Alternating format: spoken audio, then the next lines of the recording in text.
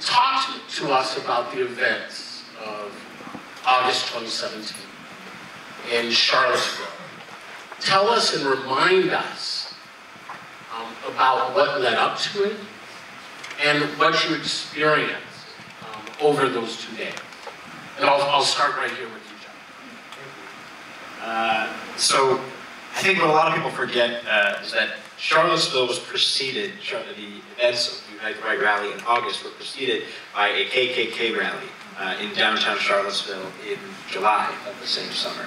And so there was a lot of preparation, at least in the clergy community, knowing that there was a potential that people could come to town, although there were really, I think, maybe 50 KKK members there. I was in Israel at the time. But I came back, and when I went to Charlottesville, this is sort of what we expected. So I arrived to town on Thursday, and on Friday morning I attended a sort of non-violent direct action training, just in case my sister, my brother-in-law, and I were not sure exactly what type of protest we were going to be participating in the next day. There were a lot of variables. At that point, it still wasn't clear how large things could be. But, I mean, the air was tense. I got into the airport on Thursday evening, and my sister at the time was living on the downtown mall. And, just walking around, there was already, you could see some kind of barriers not really being put into place for use, as we saw later. They really didn't do anything. But, it was fraught. And then on Friday, we went to this training, and that in itself was very challenging. Many different types of people coming together, all opposing white nationalism, but some with conflicting viewpoints to each other. But set that aside in moments of extreme crisis. I continue with the events of the weekend. Okay. So Friday evening, the synagogue, as you do when your sister's the rabbi. And of course, it was a wonderful service. It was really small. The whole community kind of came together, almost bracing for what was going to happen. And after that, we went down the street. Not really down the street. I guess my map of Charlottesville isn't so great.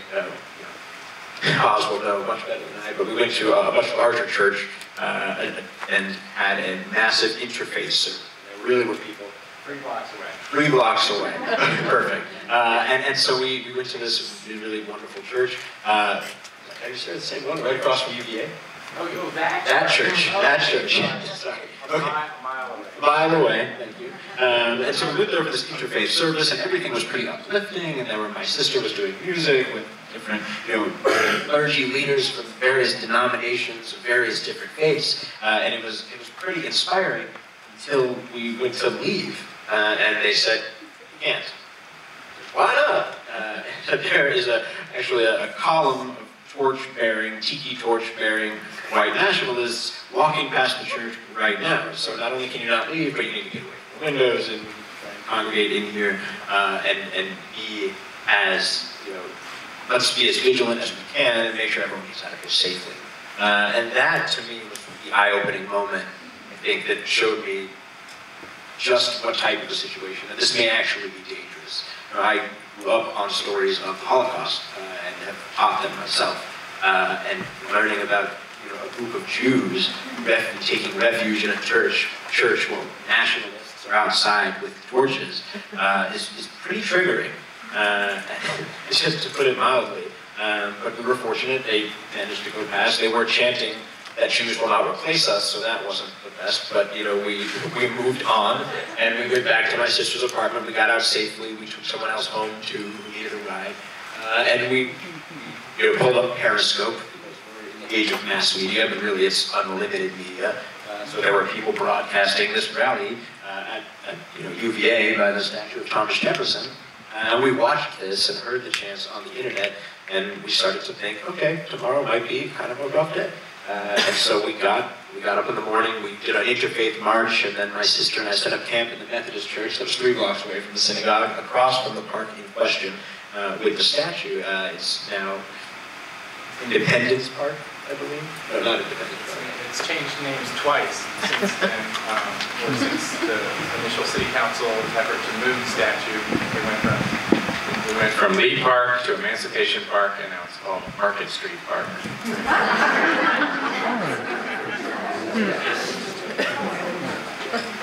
they're in this church across 3 blocks away, right? Or a mile away. A mile away. Right across from UVA. Right across from UVA. You're a journalist. You are probably beginning to track this weeks before it happened. At what point do you get a sense that this is something more serious than the ordinary Klan rally? And what's your experience of what you're seeing on the streets as well? Honestly, I wasn't sure that it was going to be more serious than the Klan rally, although I was shocked at the language. Not naughty language, but just saying Jews will not replace us. I remember like clearing my ears and thinking that it was I thought at first that they were morphing, you will not replace us, and that it was just a small subset of the group saying Jew will not replace us, and I was like, oh, those guys are going to veer out of line. But I was recording it with my little pocket audio recorder, and I listened the next day, and they were very emphatically saying Jews will not replace us, and I was really shook up by that, and I walked over to this guy who I'd never heard of him at the time. You're giving me more credit for prior research than I deserve. I was completely unaware of who these people were, and I still have the tapes of me coming from the sky, and I said, what are you guys doing here, and who are you? And he told me he wrote for the Daily Stormer, which is a modern day neo-Nazi online publication which takes its name from Der Stürmer. And so these people, one of the things I also discovered at this moment is that they are, and some of them at least, are engaged in this practice called trolling, where they will say the most outrageous things. You don't have, your mind doesn't have, the Jewish audience here doesn't have to have their mind go very far to think what kinds of outrageous things they would say.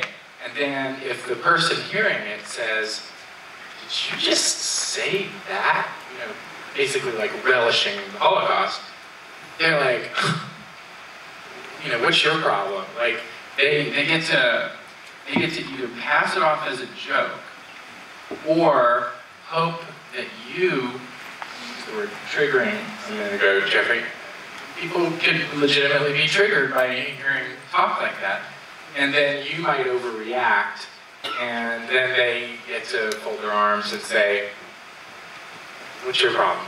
So they get to have it both ways, or more ways than one. So I want to talk, I guess I have to use my mic. I want to talk a little bit about this, you will not replace us. So you weren't alone, right? So the night of the Tiki Torch rally, CNN reports that these white nationalists and alt-right are chanting, you will not replace us. Now, my hearing's not great from a lot of rock shows, right?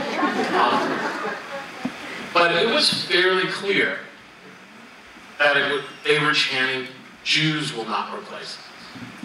But CNN was not alone, right? I asked friends what they had heard. They also reported back, you will not replace us. That is, it seems to be across media, but also the American public, that they were hearing the same thing, even though that wasn't what was being chanted. Both were being chanted. So it would be great to hear a little bit more about what was the breakdown in the group, who was chanting what, and what was the reaction? So it was a column of, let's say, 300-400 males mostly. There were, I didn't know what I was coming upon, so I'm taking pictures, I'm recording audio, I'm like, what is this? You know? And maybe out of those 400 people who had tiki torches on the University of Virginia lawn, there might have been 8 to 10 women, no more, I don't believe. And the demographic was very different from the KKK, who had been there in July. In July, the KKK came up, this little chapter from North Carolina, and I know you're not supposed to diminish people or diminish their importance by how they look, but I'm going to try to be accurate. And they were hillbillies with wrong, with typographical errors on their signs, and in addition to the racial slurs on their signs, they were. Again, I don't want to get into a big demographic kick, but they were not sophisticated people. Whereas the young men, mostly who congregated on the UVA lawn, they were young. They were college age for the most part. And maybe some were in their mid-20s, upper 20s. I'm sure there were a few who were 40 or 50, but for the largest part, they were very young. They were very clean cut. And I don't know how to describe them other than that, because as a journalist, I try not to treat people monolithically. Different people might have brought different things to that event, but they were not engaged in a very thoughtful debate, I can tell you that. To comment on the appearance, I mean, truly, when you see a mob of people, but they're all wearing a polo shirt and khakis, you don't initially think that you're looking at anything other than a spaghetti dinner for a lacrosse team, but it really is. It was scary, because when you hear that, you see them, and you do hear maybe at first, "You will not replace us," and you're first, who is this "you" that you're talking to? And then as you listen closer, you start to realize that it has grown, it has spread across this whole group, and you do have some people that maybe more closely resemble what was present at the Klan rally in July, but you do have people that also, and we found out after, were professional individuals who dressed and acted as professionals and were employed with security clearances from the United States government, who really knew how to be sort of, we look at David Duke, they know how to be the suit and tie racist, who's clean and acceptable. But across that gamut, it did eventually turn into, from what I was able to hear both in recordings and coming through the windows of the church, Jews will not replace us. And it was as if they were laying out their thesis statement, for the entire weekend. Whatever else happens here, whoever else we hate, no, Jews will not replace us. This is really where we stand and where we can unite. We hate a lot of different people together, but we can all hate the Jews as one. And that was really what I pulled from that. So I'm going to pull folks into the conversation. There are people who are going to be coming down, handing out cards, or picking up cards, even better.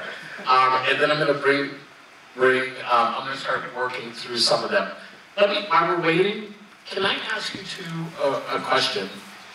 So after Charlottesville, you reshaped your life in ways that you felt Charlottesville was so impactful that you needed to now take on new things. You sat down and wrote a book, which is a profound thing to do. Can you talk about what was it about this Unite the Right rally that called on both of you to pay attention and to talk about it in a different way? What stayed with you that told you that you needed to tell the American public, and that you needed to shift and shape how you did your organizing and community education? Okay, so I was approached by the University of Virginia Press, and they said, you're well known as a straight shooter, you have no axe to grind, we want you to do this book, you need to do this book, it's important history. And I was flattered, and I said, okay, I'll do it. And so I did it, and it was under a tight schedule, because we had to get it out before the one-year anniversary. But, there's some really painful things that are sort of surprising. Like, DeAndre Harris shouldn't have been beaten, right? No. Clocked an old man with a mag light right in the face, which was the immediate precipitant for these guys tackling. Certainly doesn't make it right to beat him, but it adds a little context. And so I saw through my own eyes, I didn't see that with my own eyes, but I saw through like 8 or 9 different videos, things like that, where there's a little bit more nuance. Here's another thing you probably don't want to hear. Trump was largely wrong, but Trump was also right. So when you talk about violence that day, by a mile, by 10 miles, the real violence was James Alex Fields Jr. running over 36 people with a car. That was the big violence. But Trump was not wrong when he pointed out that the Antifa were also spraying people right in the eyes with caustic agents and hitting them on the head with clubs. And that's why, when I was at the KKK rally a month earlier, I hadn't coordinated with my 2 oldest kids, but I saw them there and I thought, okay, that's fine, they're curious, no big deal. But I was so glad that my kids were not at the Unite the Right, because that was really scary. And I can't believe nobody got an eye poked out, because it was just hand-to-hand combat for an hour. And it was ugly, and urine, and water bottles, and smoke bombs, and just people just going terrible behavior toward one another. So, sometimes we love to say Trump was terrible for saying both sides. That's probably right. But he did also point out that there was left-wing violence that troubled him. And sometimes we, in the media, don't like to admit that because it makes us feel bad. It kind of goes against the narrative. But I wonder to what degree Trump strengthened himself by pointing that out, and then people did watch the videos. I think he even said, you saw the videos with your own eyes. And I think that was a good point for him and his base, but it's also true. So I guess I'll continue from that, and then I'll shift back into your question. Look, a lot of what, I mean, pretty much everything you're saying is accurate. From my personal eyewitness, my sister and I camped out at this Methodist church. We went into the parking lot in the back, to receive people that were coming from the synagogue after services got out, after they were allowed to leave, after, having armed Nazis marching in front. But, I saw battles in the backs of pickup trucks. It's just something out of a pirate movie. That you have, a white truck with a Confederate flag on the side drive up, and people start swinging sticks, and you have Antifa people, anti-fascists, jump up and start battling at them too. The police would walk by and say, "Why do you have those 2x4s?" And the Antifa guys would say, "We're making signs." But they weren't making signs. They were being violent with them. We have to acknowledge that. However, I do not believe that a lot of that violence would have been perpetrated in the first place had the alt-right, armed to the teeth, not decided to come to town. In terms of my own, experience and having that sort of make a perspective shift in my life, I think it was more of a reassurance. I actually had recently, before that, I was studying to be a rabbi. I'm not anymore, all respect to the rabbis in the room. But I came back and I understood, okay, this is something I've been teaching teenagers, to fight and stand up against Nazis and anti-Semitism and hate and intolerance. And so this is somewhere where I need to be. And then seeing not only the sheer violence, but hearing sort of every aspect of hatred being spewed in vitriol, it really, and also seeing the after effects on my sister and the community, and understanding that August 12th didn't end on August 12th. Continued, and it continues to this day. There's really no post-Charlottesville. I sort of understood that this is a story that I have to share whenever I have the opportunity. After that, I started working in Jewish advocacy with AJC in Atlanta, working a lot with the Black Jewish Coalition there, because I understood that this racism and anti-Semitism and Islamophobia and frankly xenophobia that is just so pervasive amongst those white nationalist alt-right groups, and in the middle, and on the far left, it needs to be addressed. And it needs to be addressed by people who have seen it in its most terrible forms. And I do believe that, at least in the modern, contemporary history of this nation and hate, that's what I saw. It was really taking its most horrible form. It's helpful to think about, when you think about the political theater in some ways that was taking place on the streets. I'm curious, and I'm going to work in a question too that we got. I'm curious a little bit from both of your perspectives. So you have this kind of physical confrontation that's happening on, you're having a real physical confrontation that is taking place. Where's the community? Where's the majority on that day, right? What are they, and I'm gonna give it to you, I promise. But in some ways, did the community's absence allow those on the left who wanted physical confrontation to fill a vacuum, fill a void? I'm curious. I'm curious, did the community engage? Media didn't report on things that were happening outside the physical confrontation. And I asked this from a person in the audience who also asked a question. They're from Dayton, Ohio. And the KKK has been granted a permit to rally in downtown there on May 25th. And they want to know, based off your experiences in Charlottesville, what advice might you have for them? What might the leadership and the community of Charlottesville done differently? What did they do really well? So Charlottesville is now the textbook for what not to do. The two warring sides cannot be trusted to come anywhere near each other. And Charlottesville actually should have known that, because they were offered this information from other cities that had had similar rallies in them. And they decided, part of it was because they weren't the sole force. The Charlottesville Police Force was in charge, but the Virginia State Police provided the bulk of the personnel by a factor of about 4 or 5 to 1. And they didn't coordinate. The Virginia State Police and the Charlottesville Police were not talking, they literally were not even talking on the same radio frequencies.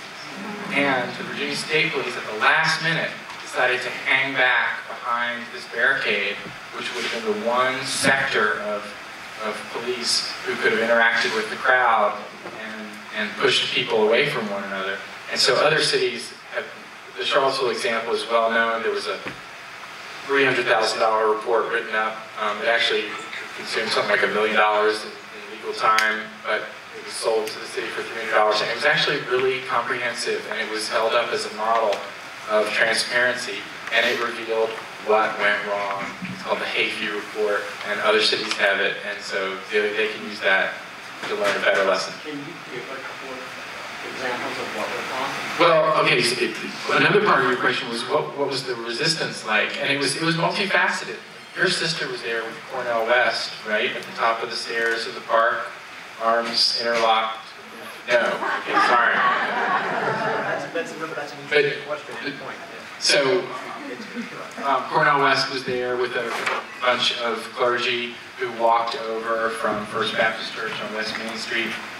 They locked arms at the top of the park, and they intended to keep the white nationalists out. And as they were standing there making a show of strength, or a show of peaceful resistance, they looked down on Market Street, and you could see another group of younger, not clergy, citizens in Charlottesville. They were locked arms, and the white nationalists just like plowed through them like a freight train. And at that point, Cornell West and the clergy skedaddled because they thought they were going to get just killed, and they had a legitimate basis based on what they had just seen. So there was a lot of different kinds of resistance. There was lovely resistance. There were signs with flowers on them and saying "Love, not hate."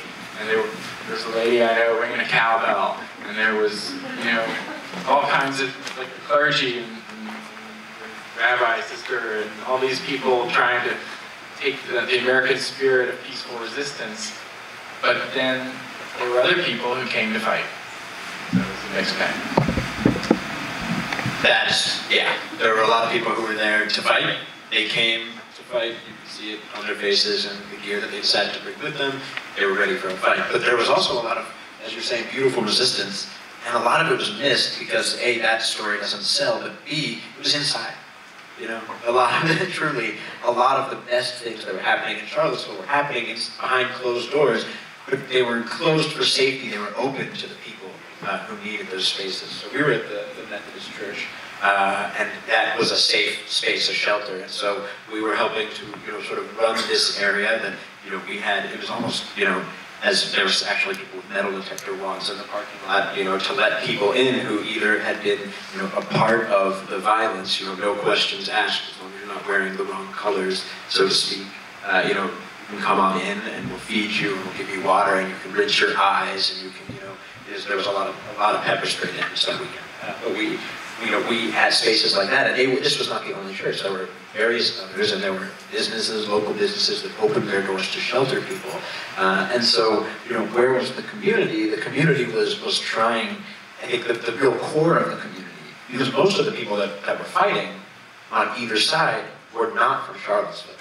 You know, just in the same way that I'm not from Charlottesville, I came, you know, I didn't come to fight. I came to help with those spaces, but that is true, that the majority of the influence that turned things so sour was not local. And so the core of the community was really busy trying to hold itself together and trying to be there for the people. And so some of the clergy took that action and linked arms and then, you know, thankfully protected themselves. Some of them held up these safe spaces. My sister and I, we set up loudspeakers and played guitar and sang to the people in the park songs of love in Hebrew and English from various religious traditions, and, you know, hoping that maybe love would drown out the hate a little bit. And then we went to the back and played with, you know, a group of Quakers and did all these things. And to me, that is the success. Doing anything that is non-violent, that is physical and visible, that can, you know, sort of push against the hatred, that's important. There was a lot of that. There was a lot of that. But it unfortunately, for various factors, did not shine through as the headline. So it's almost 2 years later. What has changed in Charlottesville? If there hadn't been a death, would Charlottesville been news? How is the community reflecting and rebuilding now? What are the challenges they still face? Well, I was one of two reporters working for the New York Times that day. The lead reporter is a staffer. She now covers Congress. And even though she got hit by a urine balloon, she turned to me after the rally was called off and said, well, that was a nothing burger. And I said, yeah, well, I guess I'll just go type up my notes. And she's like, yeah, I'll go type up my notes. We'll see you. Bye. And I can't believe we said that, because in retrospect, we didn't get it. You know, like, we maybe were so focused on the fact that we thought everyone got out of there without an eye poked out or without serious injury. And we had no idea what was in store. So my perceptions were completely wrong. Hers were completely wrong at noon, and then everything changed. But what's changed? The chief of police of the city is gone. The city manager is gone. The chief of police for UVA is gone. The chief of police for the state is gone. Who did I leave out? The city attorney is gone. The city spokesperson is gone. The mayor is gone. City council will be almost all new faces. We now have an African American female mayor, first one ever, which was a great symbolic move. And she has pointed out some things that a lot of people, I think this is one of the biggest things I learned, which is how bad the legacy of slavery still hangs over the town. Because one of the things that doesn't get talked about enough is how white people have a lot more money, just to be blunt about it. And And it comes in some measure from the fact that in Charlottesville, the black people were the majority at the time of slavery. And so the white people were accumulating capital that they could pass on to their descendants. The black people were the capital. And even our big local king on the mountain, Thomas Jefferson, his racial legacy is so bad because, and it's not just presentism to say that, his neighbors were emancipating slaves and he wasn't doing it. He was buying all these bottles of wine and expanding his house and experimenting with different crops and all these really expensive things on the backs of hundreds of people. And there's this little plaque. Like your sister, I live downtown. There's this plaque right outside my door. It says, on this site, slaves were bought and sold. And some person, I don't know who it is, but like every 3 weeks, this unknown, mysterious person takes a little piece of cardboard and puts the word people over slaves. And it makes the message so much more powerful. And that's the legacy of Charlottesville. Is a lot. The Chamber of Commerce will show you all these pictures of people on horseback and rowing crew on the river and stuff. But for the descendants of slaves who still have the slave names, like if you lived on the plantation, the family that owned the plantation, they had the name Jefferson, and then you had the name Jefferson if you were a slave. And there's Carr and C-A-R-R, and there's some other, they escape me now, but it's a weird connection that these families have. But one side got all the wealth because they took it from the other side. The other thing that's changed is all the Confederate statues, which are still in the ground, are now covered with tarps. So the tarps are gone. So I was there in November. I'll be there next week. So they're visible.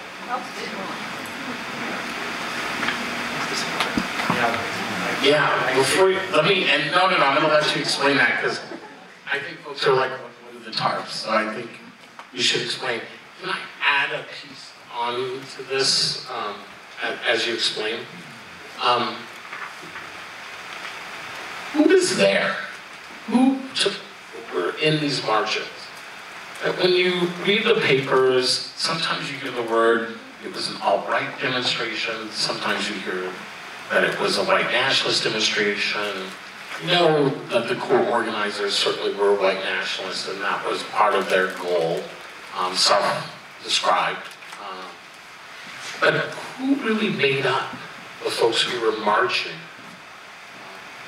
in Charlottesville that day? And give us some nuance. Give us some nuance about who they were. So, ironically, the first person I photographed that day was James Alex Fields Jr., the now convicted murderer. I arrived at the park at about 8 minutes after 9, and I took some pictures, and he was in my pictures, and he was standing there alone. And who was he? I don't know. He didn't. Here's what we know about him. He was 19 years old. His family life was hell. His mental state was, he was on multiple medications and had been suffering from bipolar disorder and depression and had a Hitler fascination that scared his history teacher badly. And the history teacher liked him to some degree, or at least respected that he was somewhat intelligent, and tried to get him out of this Hitler fascination, but it persisted. And so did his antisocial behavior. His mom called the cops on him, or called 911 on him several times, including one time when he held a knife near her and she's confined to a wheelchair. And he's just a messed up kid. But I'm not trying to diminish or elevate him. I'm just telling you what I know about him.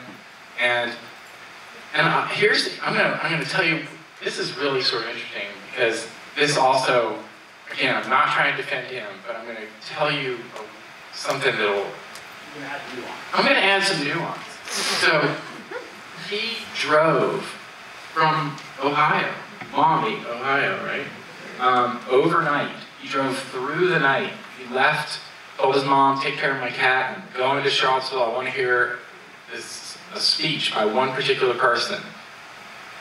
And sure enough, he gets there by himself. He doesn't have the shield then. He doesn't have any friends with him. He's all by himself. I see him, some other photographers see him. He's well photographed because he's like the first person there. So he gets hit with urine at some point. We don't know when, but at some point he gets some urine on him because the cops revealed that later on. When they found him, he had the smell of urine. And he also, the thing was called off at like 11:30. Officer with a bullhorn, this event has been declared an unlawful assembly. Leave now or you're under subject to arrest. And everybody leaves. And the last person left the park at 11:59 or right at noon. Well, that's when the speeches were supposed to be started. So I think he felt frustrated. He's been hit with urine. He gets in his car, he meets up with these people, he says, let's have lunch. And they testified at his trial, they'd never met him before, but they were gonna like have lunch with him.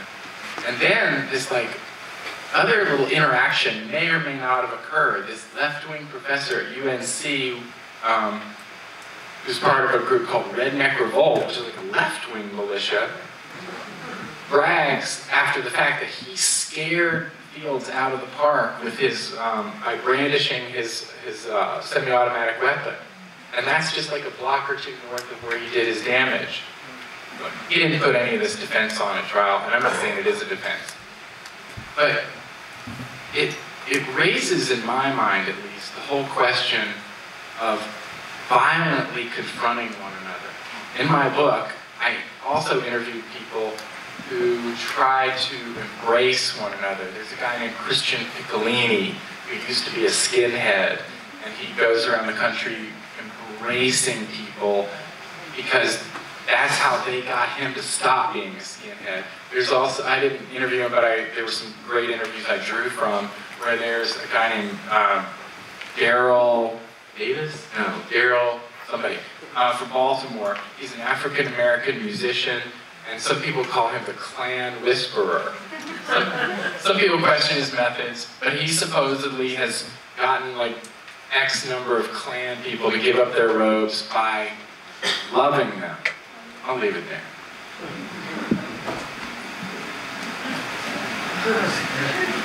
And I'm going to take a last, I'm going to see if there are any more questions coming down real quick. We have probably time for 2 more, but I'll be able to get to maybe one of them, if there are any. I'm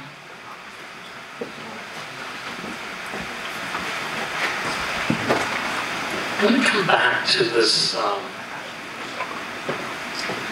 question. It keeps coming up, so I want to keep coming back to it. You have now said a couple of times, I didn't know how serious it was. You also said, I didn't realize. I want to hear a little bit about when did you realize that this was important, right? What happened, and what do you want the audience to know about why it's important? I think the realization of how big it was and how important and really monumental this event was, it came in stages. I think it started in the church with the tiki torch going by, and it amplified when I started smelling pepper spray for the first time. I now know what that smells like. If you don't know, it's not good. And it really burns your throat, being on the steps of that church and then having to go back inside. Probably by the 3rd lockdown, I understood also. But I think it really actually hit me the next day. Not on Sunday, but on Monday. Although Sunday was also interesting on the downtown mall. There were a lot of anarchists that day, actually, chanting for no government at all. Which is a whole other thing. But the day after that, I flew back to Cincinnati, and I was sitting in the Charlottesville airport, and I was talking to a friend of mine, Rafi, very Jewish name, very Jewish guy, on the phone, and I think, I don't know, I must have said something that, other than just the way that I look and carry myself, I must have said something that was like very Jewish, and it's likely that I did, and suddenly I kind of like, I felt eyes on me, and I looked up, and I noticed that all in my gate, all people flying back through, where I was, through Charlotte, but also some of them joined me on my next plane to Cincinnati, to CDG. There were people who looked a little sketchy, had a lot of tattoos. Some of them were like lightning bolts and things like that, which is an SS tattoo that I did see on someone's neck, and lots of things. And I was a little uncomfortable. I know a lot of people with tattoos, many of my friends. It doesn't mean you're a bad person, but in the context of what I'd experienced, and the white T-shirts, and the sort of over-exaggerated, I just worked out look, made me feel like these guys might not have my best interest at heart. And one of them started talking to this family, unsolicited, unprovoked, about how, they said, oh, we come to Charlottesville all the time, and we've never seen anything like this, and we're so upset, this is like our vacation spot, and imagine if you lived here. But this guy who's sitting across from us said, oh, I had a great time this weekend. And they were like, what do you mean? Like, it was so dangerous and all that. And he said, yeah, I don't know, I was out on Friday night. For those of you millennials in the room, and people who have kids who use the, whatever, you'll know this term. He said, it was pretty lit. That typically means it was a great time. But in that situation, he meant that he was carrying a torch. And I understood that in that moment. And I then noticed that he wasn't alone there, and there were others looking at him, and kind of giving approval. And there were, so probably in all, 5 people out of this plane, I don't know, who were, pretty clearly involved and made me instantly upon me sitting down. And I felt their eyes. I didn't want to use the restroom before I got on the plane because I was concerned about who might follow me in there. I was clearly speaking, being a Jewish person, and probably was doing a little bit of Hebrew, which happens from time to time. And because for me, as an American Jew growing up, born in the 90s, I've never had to face fear about what might happen if I wore Hebrew on my shirt or spoke in public. And yet, now I am in this airport terminal, coming fully to terms with my identity, and also coming fully to terms with the fact that this event didn't end on Saturday. It didn't end at noon. It didn't end at 4 o'clock. It didn't end on Sunday, and it still hasn't ended, really. Because this still exists in the world, and frankly, it's in our community. I don't think it's in this room, thankfully. It's outside of it, for sure. You have to, so I guess that's my moment. And what I want people to take away from that is that moment continues in this world. And I think that we are all feeling ourselves challenged to figure out our identities and know where we stand right now. And it's important to see that, we cannot be defined by those who hate us, but we also have to be vigilant. That's good.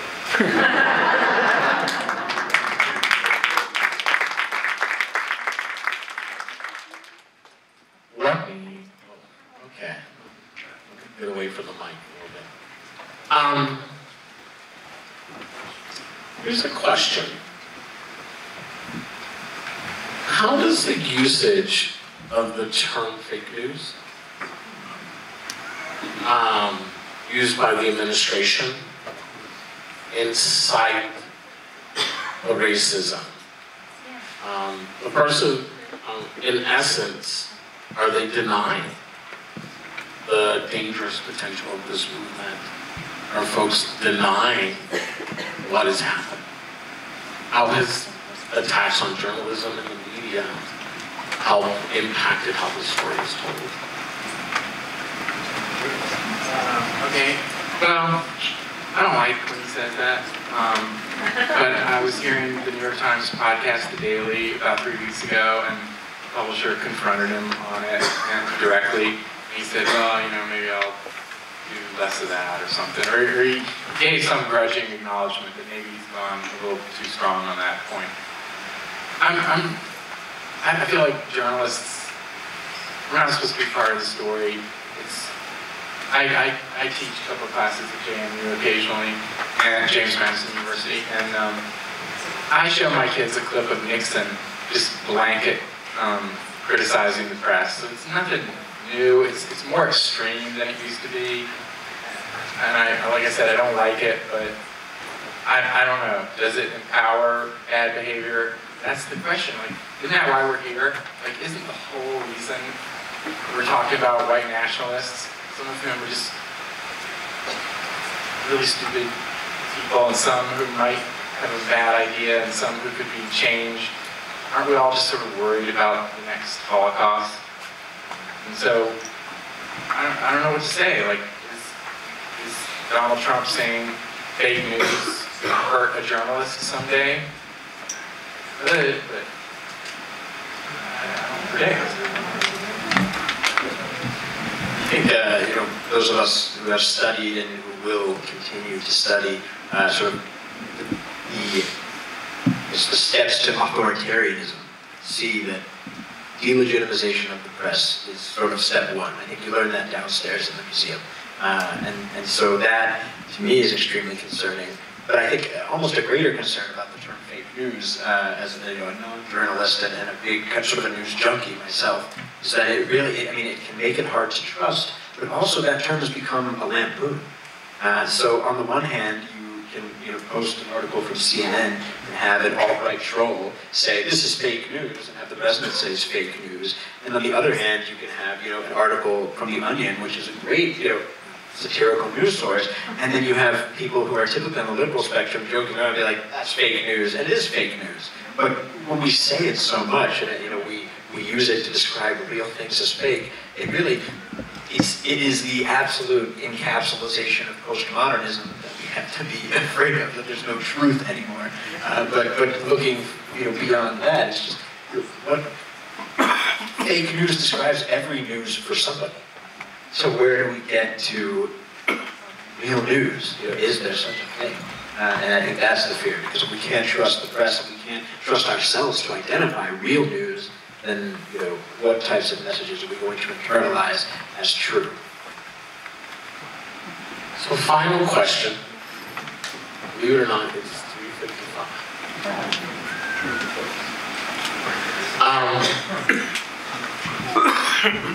What's one thing each of you wants the audience to know about the story of Charlottesville?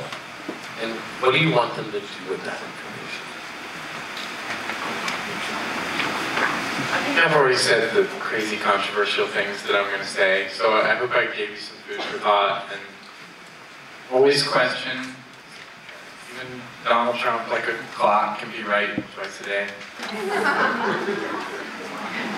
The biggest thing to take away from the story is that, as I think I'm becoming a broken record, it's still part of our conscious. It's still happening.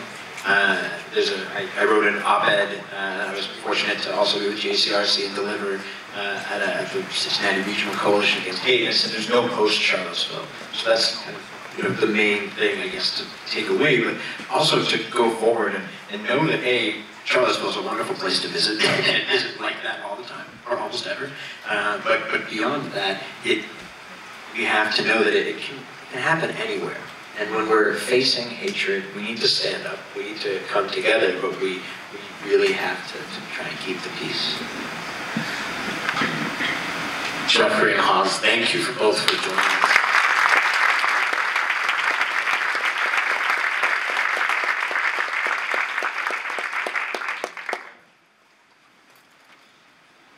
Thank you, everyone. My name is Walter Spiegel, and I am the president of the Jewish Community Relations Council of Cincinnati.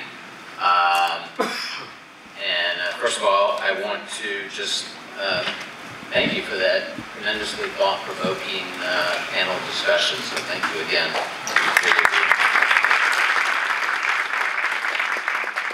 I want to also thank all of our speakers today. We've had some really amazing, tremendous speakers, very challenging, very thoughtful presentations. So for any of the speakers that are still in the room right now, I know some of them had to head to the airport already. Thank you very much for your time and for your thought-provoking presentations. I would like to thank, on behalf of the Jewish Community Relations Council of Cincinnati, our partners, AJC Cincinnati, Jacob Rader Marcus Center, the American Jewish Archives, the Holocaust and Humanities Center, and Hebrew Union College Jewish Institute of Religion. Thank you so much for co-sponsoring this event with us. Thank you also to all of our allies, many of whom are here today. I want to particularly thank, don't you walk out of this room right now, Jackie. I want to thank in particular our amazing staff from the Jewish Federation of Cincinnati. Ellen, where's Ellen? Wave your hand. Ellen, Justin Kirshner, and Jackie Conjado.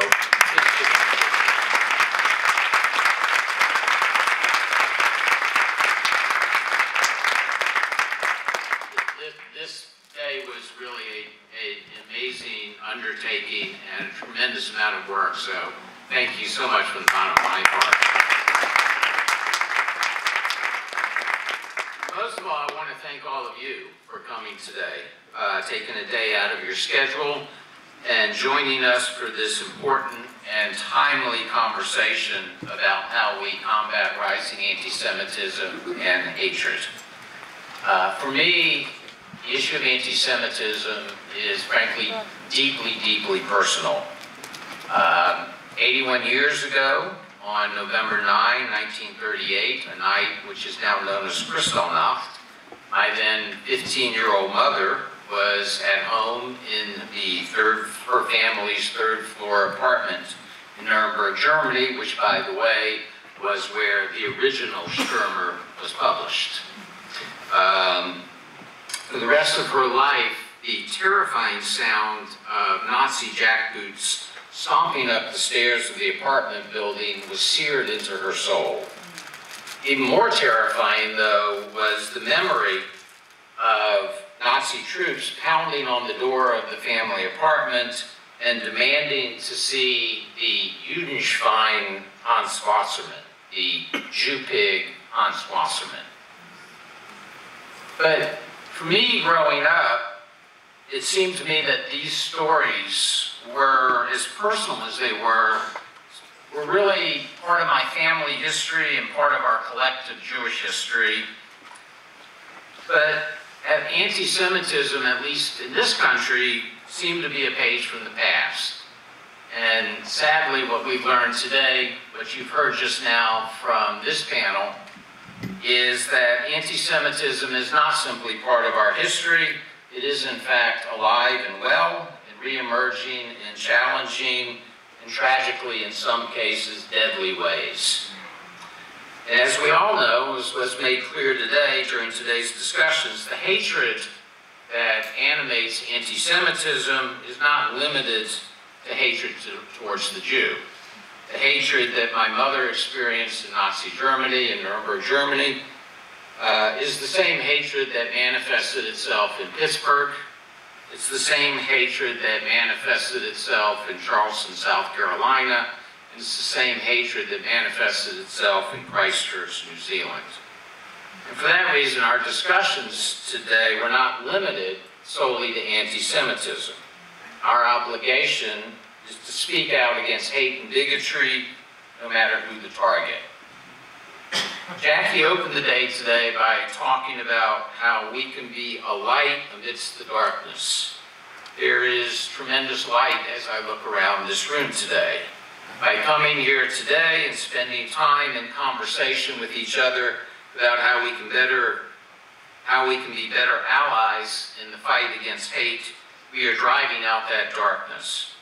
But today is not an end, it is instead a beginning. When you leave here today, what will you do with what you've learned here? By sharing our insights with others, we are driving out that darkness. We must continue these conversations with our families, our friends, and ultimately our broader communities. A few words about how you can carry forward today's learning. First, if you have not done so already, please join our Cincinnati Regional Coalition Against Hate in forming a united front against bigotry and hatred here in Cincinnati. On your phones right now, you can go to cincinnaticoalition.org and pledge to stand against hate. This will also register you for updates from the coalition about upcoming future initiatives.